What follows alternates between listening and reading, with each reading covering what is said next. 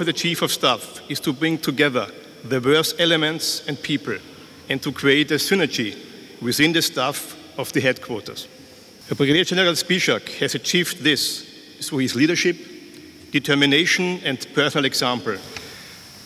Josef, at the outset, I wish to place on record my gratitude to you for your service, to EUFOR and to your family. 5 simple principles will guide my work.